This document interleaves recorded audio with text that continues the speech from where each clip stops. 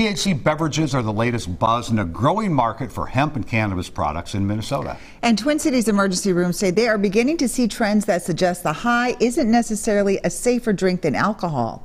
WCCO's Jonah Kaplan shares what you and your family need to know. Minnesotans are seeing green, but the new state law legalizing pot won't deliver dispensaries for at least another year. Still, the law for the first time allowing liquor stores to sell drinks with THC, a product flying high off the shelves. You wake up the next morning, you're not hungover, and you can be more productive, in general.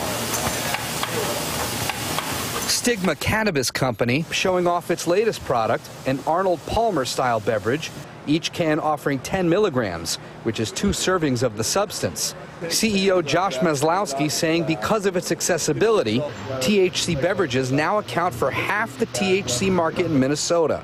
Nationally, it's only 3%. Considering the feedback, considering the interest, this is a huge opportunity right now. 100%, yeah. We're putting more or less the vast majority of our focus into THC beverages as a company right now, while we're waiting on the other legislation to kind of take its course for traditional dispensaries and high-dose cannabis. The trend of drinking alcohol is going one way, and the trend of cannabis is going the other way.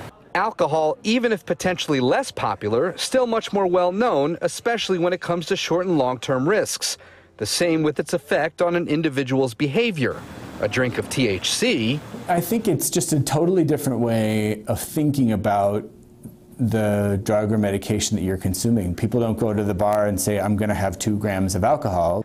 Dr. John Cole is a toxicologist and director of Hennepin County Poison Control. The way that I would say it is it's going to be less predictable for people than alcohol is, and partly because the effects are delayed. Someone gets drunk, you cut them off.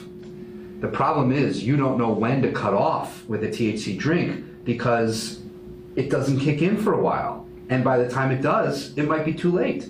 There's no way to stop the wave once it comes.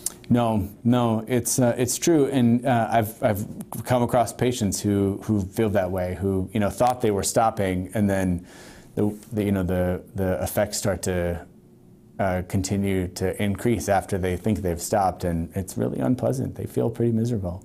The message from Dr. Cole to consumers: take it low and slow. Josh Maslowski from Stigma Cannabis Company agrees. A personal responsibility. You need to have a little personal responsibility around your own cannabis use, especially if you're a novice. In Minneapolis, Jonah Kaplan, WCCO News.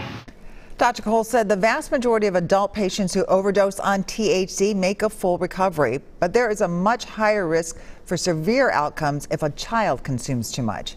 He urges users to be extra careful with drinks and edibles in the house and keep them away from kids.